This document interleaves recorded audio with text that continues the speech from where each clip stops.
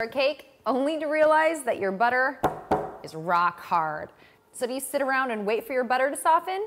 Nope, because there's a better way.